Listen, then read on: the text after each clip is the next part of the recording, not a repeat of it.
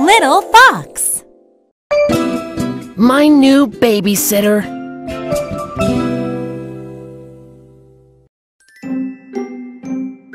You're getting a babysitter tonight. Dad said.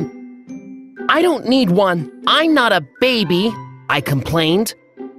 Sorry, Bobby. Mom said. We can't leave you home alone at night. Fine, I grumbled. When will Carla get here? Carla has a softball game tonight. Dad said. Mrs. Muller will babysit you instead. Oh no, I thought. She's scary.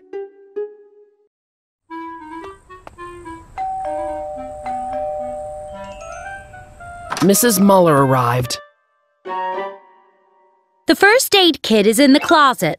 Mom said. There's a list of emergency phone numbers on the counter. Bobby doesn't have any food allergies and his bedtime is at 10. Mom and Dad left. Did you finish your homework? Mrs. Muller asked. No, tomorrow is Saturday, I said. No excuses. She said sternly. Go get started.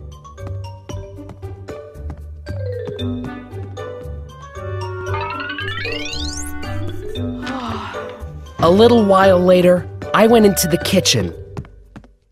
What's for dinner? I asked. Turkey burgers, She said. and I don't want to hear any complaints. After dinner, I asked to watch TV. Sure, Mrs. Muller said. we'll watch my favorite show. It's probably something boring, I thought. She flicked through the TV channels. Then she stopped at Channel 10. Space Rangers was on. I looked at her in surprise. This is your favorite show too? Of course. She said. After the show, Mrs. Muller pointed to my video games. Do you have Super Ninja? She asked. Wow! You play video games? I asked. I play them with my grandson. She said. And watch out, I usually win.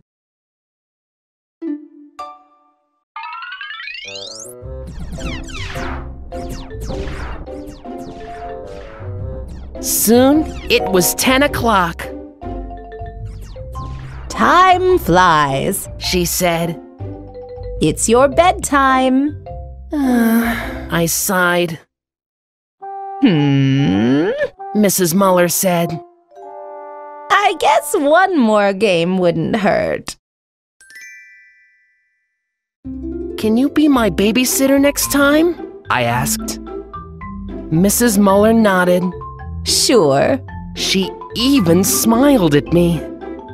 Mrs. Muller wasn't scary after all.